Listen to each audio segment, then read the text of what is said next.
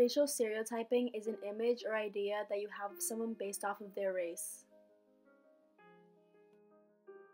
It is something that happens on a daily basis and should not be taken lightly. Now to the Trayvon Martin case, the newly released video and eyewitness reports about the struggle in the moments before that gunshot rang out. ABC. A first look at how that fateful night began for Trayvon Martin, buying Skittles and iced tea at the 7-Eleven. And tonight, police recordings where, for the first time, we hear eyewitnesses describe Zimmerman's behavior in the seconds after the shooting. The guy had his hands in the air saying, "The gun's on the ground, I shot this guy in self-defense." To another witness, Zimmerman seemed dazed. Looked like he just got his butt whooped. Not shock, but like just getting up, just basically getting up from a fight. Zimmerman then spoke to that witness, who characterized him as oddly matter-of-fact. Not like he was in shock or anything. Not like, I can't believe I just shot someone. It was more like, just tell my wife I shot somebody. Like it was nothing.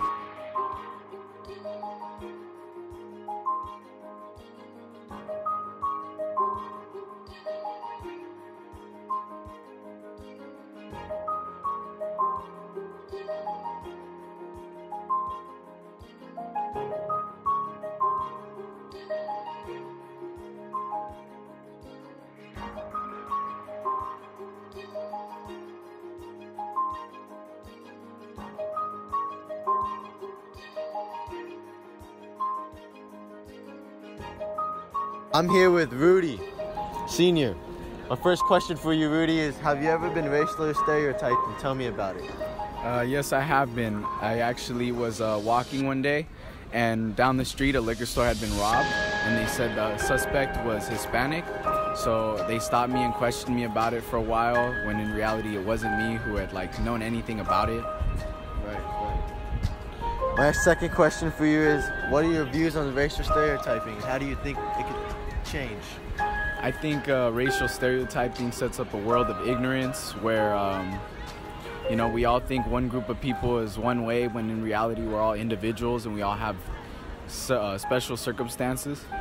And I think we should change it by, for one, just getting to know each other. Right. We have this poster here, Rudy, that says, "Don't stereotype, we all type." Do you agree with this statement? Yeah, man, I agree with this statement. Next, I ask you to sign it. You got the first signature.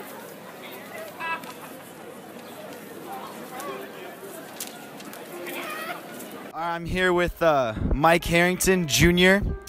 Mike, have you ever been in a situation where you were racially stereotyped? Yes, I was. When I was younger, I was in a situation where I was fishing with my dad and police stopped us because they thought we were doing something bad. I don't know, just because of the way we looked.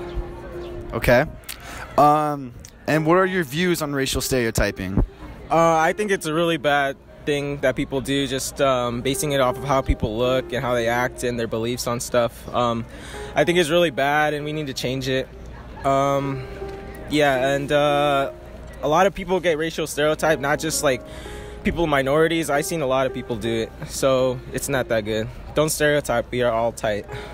There you go. All right. And now we're going to ask you to please sign this poster. Don't stereotype, we all type.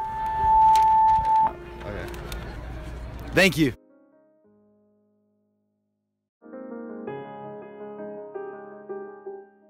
Hi, so we're going to ask you a few questions about racial stereotyping. The first one is, have you ever been in a situation where you're racially stereotyped? Yes. Oh my God, yes. I was in high school. I was driving my car. They pulled me over because I had my windows down. My music was blasting. They pulled me over. They checked my car. They said they were doing a typical search. They handcuffed me and they put me in the back of the car. And I had nothing on me. I was a good kid. So that was my first incident. I was 17 years old. Wow, okay. The next question is, how do you think you can prevent it? It's kind of hard. It's hit or miss. You just got to, you gotta just be good. You never know. You can't really prevent it. So you just gotta make sure you're doing the right thing. What are your views on it, and what's your definition on it?